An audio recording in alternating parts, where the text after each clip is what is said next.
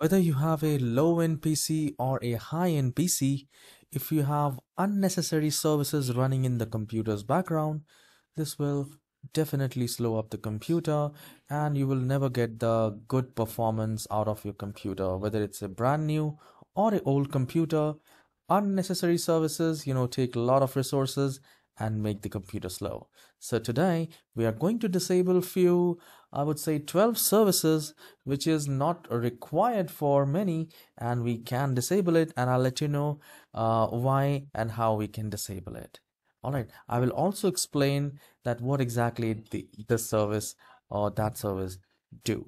All right, so here in the start, I can just do a right click and click on run and type services.msc. I'll just maximize it. So once you have typed services.msc, just click on OK. A new window will appear like this, and I'll just maximize it. And here we are looking for the very first service, which is ActiveX Installer. So if you're not using the Internet Explorer, you can simply do a right click, go to Properties, and from here you can select from Manual to Disabled. So since I am not using the Internet Explorer, I have disabled this service. And the second service is BitLocker encryption. Now here we will BitLocker drive encryption service. So if you do not know and you don't use BitLocker drive encryption service, you can disable it. So I don't use it. I'll just click on stop and I'll click on, again, I'll do a right click. I'll go to properties and from manual to I'll click on disabled. So in this manner, I have disabled the BitLocker drive encryption. Now the third service is connected user experience and telemetry. This is also a service which we don't require, which is connected user experience and telemetry. This is especially if you are connecting any appliance to your computer. You can, let it enable, but for most of us, we don't use it and it's not at all required. So you can simply click on stop and you can simply do a right click and go to properties, and from here automatic to you can click on disabled and click on apply and OK. Now the fourth service is the fax. So if you're using the fax, just scroll down. You can simply find the fax right here and just do a right click, go to properties, and from manual to click on disabled. So in this manner, we are saving a lot of resources. Only the essential services will be running in your computer, and it will be good for the processor as well, because less load, better life. So here after fax, we can do the print spooler. So just type P and look for print spooler like this. So if you're not using your computer for printing, you can simply disable this service, and it is running right now and we can disable it. I'll just do a right click and we will click on stop, and again I'll do a right click and we will click on properties, and from here we can select from automatic to disabled. Once you have done that, click on apply and OK. Now the next service is IP helper. I'll tell you what exactly it does. IP helper, actually, if you're playing online games, you are, you always play online games in the browser. Then you can let it running, else you can simply disable it. Just do a right click, click on stop, and I'll click on stop again. And then we just need to do a right click again, and I'll click on properties. And from here, I'll select from automatic to disabled, and I'll click on apply. Now once this is done, the next is the geolocation service. So I'll type G and we will look for a geolocation service.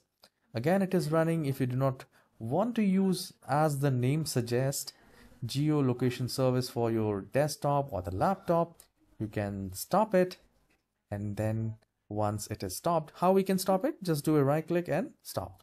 And then again do a right click and go to properties. And from here, manual to disable. And please do not forget to click on apply and okay. Now the next service. Let's go ahead and do the next service, which is phone service. So type P after selecting and look for phone, and I have found it. Now again, if you do not connect your phone to your laptop or the desktop, you can simply disable this service and just do a right click, go to properties, and from manual to disabled. I'll click on apply and okay. Once this is done, the next is the remote desktop configuration. So type R and then scroll down and look for a remote desktop here. So here I can see the remote desktop configuration.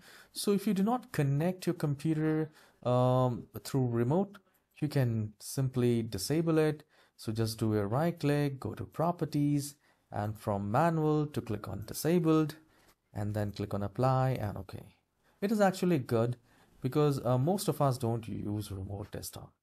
So once it is disabled, and now we will move to the next step, which is Windows biometric service. So if you're not using your computer, I mean, if it's a laptop and desktop, and you do not use the biometric service, the touch thing to open your computer, then you can disable it. So I'll just click on I'll just do a right click, go to properties, and from manual to I'll click on disabled. All these services you need to check yourself, which is because you can be a online player, playing online games, then you should not disable IP helper. So all these services, whatever, if you use it, you can let it active. So I do not use Windows biometric service. I have disabled it. All right. And the next service is Windows error reporting service. So just below biometric service, after 5 to 7 service, you will find Windows error reporting service.